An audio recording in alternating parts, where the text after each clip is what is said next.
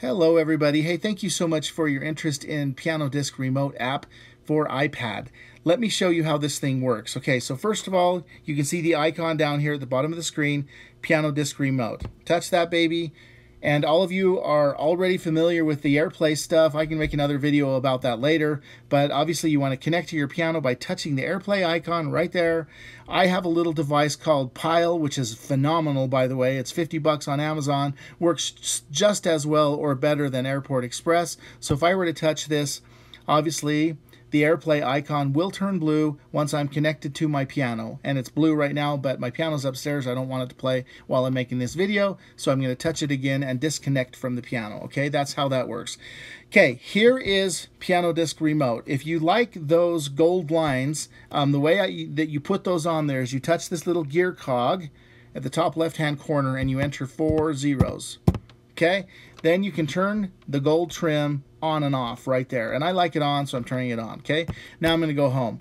Okay, now obviously a lot of this stuff, I've made it as simple as I possibly could, but at the same time as powerful as I possibly could. You'll notice that you can schedule the piano to play up here. You just turn that on right there. You select a day, you select the start time, just like that. And then you select a stop time and just put that wherever you want it, like that, and then just touch it again. And then what you do is you choose a source, and your sources actually come from the playlists. So I'm just going to choose one of my playlists.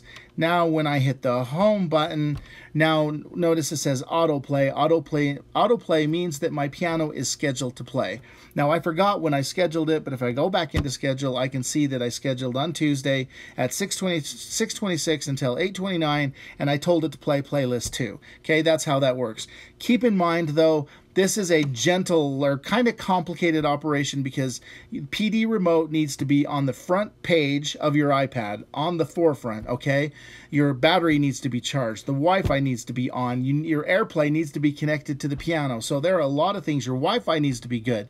So if you have any glitches, then the schedule feature won't work properly. So I recommend that you use it for something that's like, an hour from now or 2 or 3, but it's, it doesn't really work that well if you schedule it for a week from now. But you can go ahead and mess around with that and see how you can get it to work for you, okay?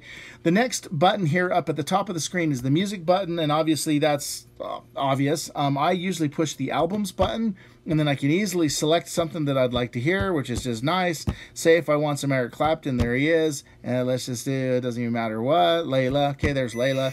Now this song is playing. On the right, this is a fine adjustment of the piano.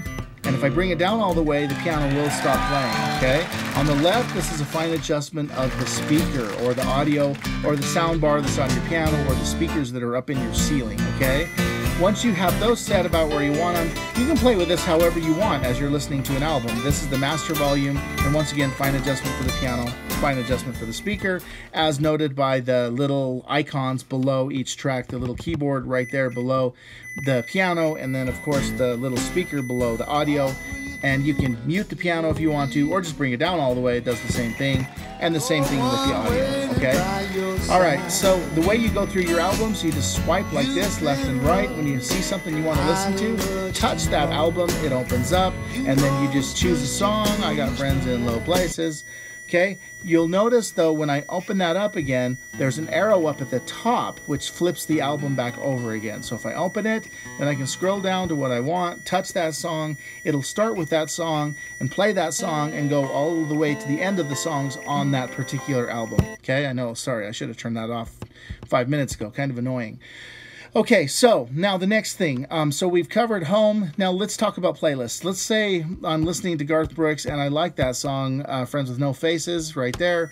I can easily touch Add to Playlist, and then it'll bring up all my playlists, and I'm just going to choose Playlist 3, okay? Yes.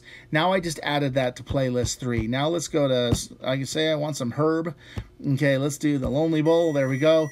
And I'm gonna mute that piano. I'm gonna add to playlist. Yes. And I'm gonna select the same playlist. Does that make sense? I just added to playlist 3. Now let me pause that. Now if I go into playlists up at the top and I hit playlist 3, I'm gonna see the 2 songs that I just added. So I could easily just hit play right now and those 2 songs would play. Okay, now to get out of that, then I just hit the home button up here and then hit yes, and it'll get me out of the playlist but show me the album that was playing, okay? Now, the next thing, this PD remote app, I made it so that it has two interfaces. It either has this one where the master volume control is there, or if I touch this master V button, then I remove it and it's no longer there. By default, I have it there, but a lot of people prefer it just like this. Actually, you know what? I take that back. Let me put the master V back in place. Most people prefer having this master volume control, okay? Most people have that, and that's why I have it by default, okay? But if I remove it by pushing that master V button, now I just have two volume controls, one for the speaker and one for the piano, and then that way you might just prefer that way because it's a little bit simpler. Now, I had a little bit of fun with this. Most people are annoyed by this, but I'll show you anyway. If you touch the gear cog, you can enter 4 zeros, and you can turn on the dancing lights at the bottom. And now hit home, and now if I touch a song and it starts playing, like I said, most people are annoyed by that. I think it's kind of cool because I'm a guy and I like lights.